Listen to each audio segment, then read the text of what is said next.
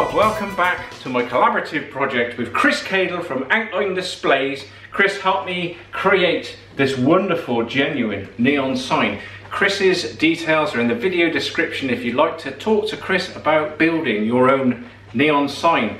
The last video is all about metal finishing and what a tedious job that can be towards the end, lifting all those tiny little low spots. So I've often thought about the great Ron Cavell with his bullseye pick. Reading that book many years ago gave me the idea of turning a pair of long reach C grips. And I often thought to myself, I wonder if I could turn these into my own low spot lifter. I've just found these out. They're hanging up on my wall in the back. And they're just a set of cheapo grips. They're not the best in the world, but they do the job.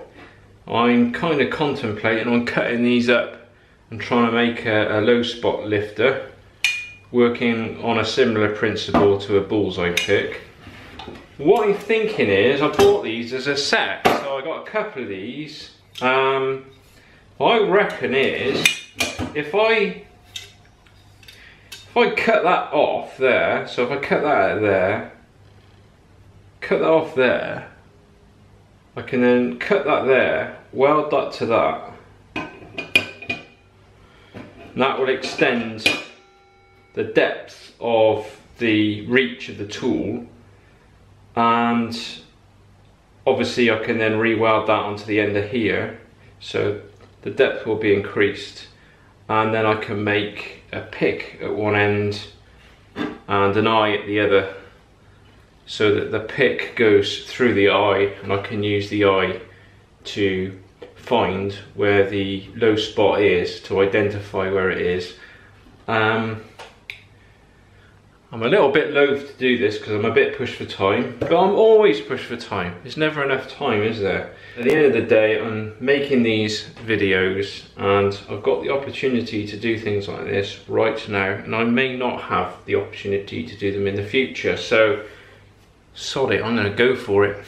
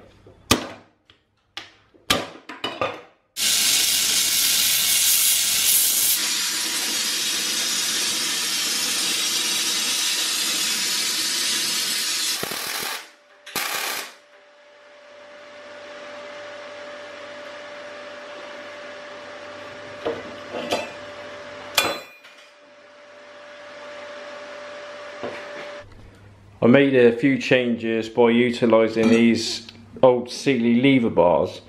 I've got plenty of these things. Scope to make this a lot longer, so my reach could be massively extended if I just move this along, because I'm just about to weld this to the grips.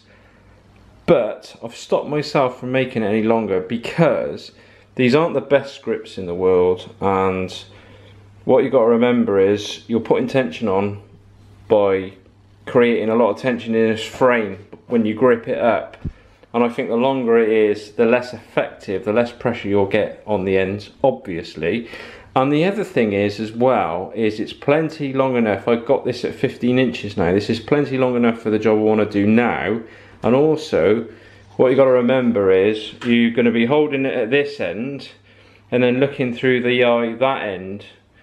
Do you really want that to be like, you know, 3 foot away? You're not going to see. You're going to have to be some sort of contortionist to use the tool.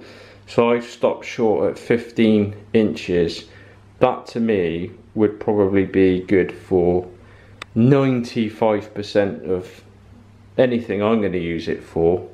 And if I need to make something that reaches further, then I can make it for that odd job. But I think the usability for, you know, 95% of the time, like I said, you know, being able to actually use the tool comfortably is worth far more to me than making it reach a little bit further.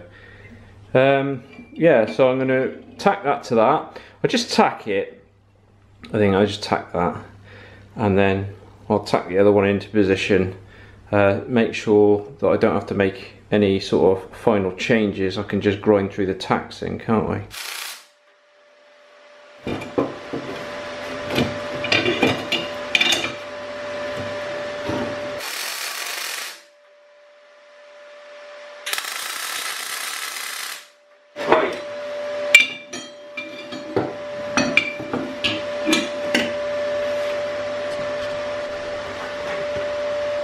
I finished welding at the tool.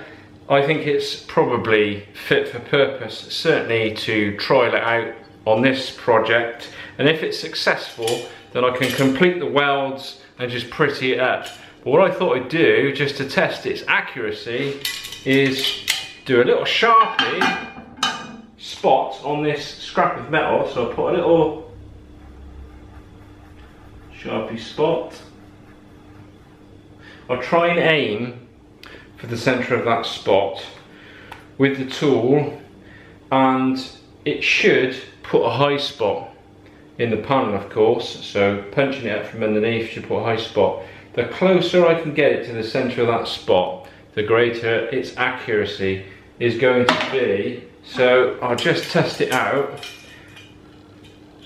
aiming for the centre.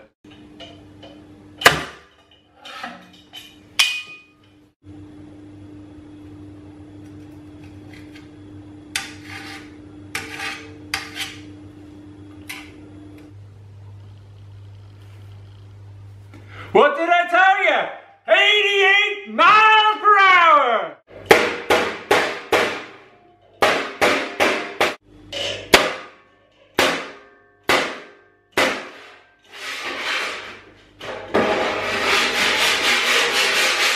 Certainly, when you're metal finishing, one of the big frustrations can be that you can't see where you've been. I rarely use anything, but for the purposes of this video, I used a wide marker pen to show that you can use something, and then it really highlights, particularly for the video, so that people watching the video can see those low spots, because you haven't got a chance of seeing them without any kind of highlighter on it at all. Now I have used some engineer's blue in the past, made an absolute mess, got all over my hands, all over my clothes, all over the tools. Certainly wouldn't recommend it. If anyone's got any good recommendations, hey, I'm all ears, because after the marker pen, I'm all out of ideas. Once I'm happy with the finish filing in the initial direction, I change to a perpendicular direction to highlight any low spots that I may have missed, and it's quite astounding at the amount you may have missed. Now these low spots are going to be extremely shallow, so they won't need much lifting at all. Again, I just use a combination of bumping file and dolly, and also finish off with a low spot lifter just to get rid of any of those small spots. Each job is completely different, but providing I've methodically gone through all my processes, I always raise all my low spots when I'm metal finishing before I address any high spots. And as I said, if I've done it properly, then there are very few of these high spots, and normally a very light tap of the hammer will even things out. And if I find that I'm having to get heat shrinking gear out to sort things out, then I've normally fouled up pretty badly at the start of the process. Well, thanks very much for watching. I really hope you got something from that. I hope you took a little bit of inspiration and put it with your own set of skills and trash the rest. Best advice I can give you. So in my next video, I'm going to be showing you how I polish up my metal finishing for that Instagram quality finish. And by the way, I have recently started up an Instagram account, so if you want to follow me on there, my Instagram account details are in the video description. And I will say, until next time, bye for now.